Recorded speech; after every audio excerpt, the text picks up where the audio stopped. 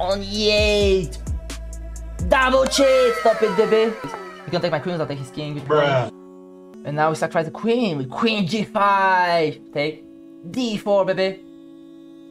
King here, here, here, and g3. Queen g5. Sacrificing the beautiful romantic queen. Now we go d4, let's go over check.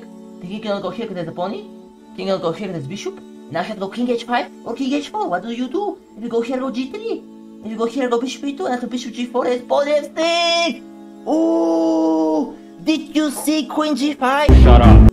Now we go check, my dear friends. And look at the bishop, so romantic. Oh my god. And now we go g3. That's all she wrote, guys. Pawn checkmate. Queen g5 is... Incredible, incredible move. What an incredible move, guys.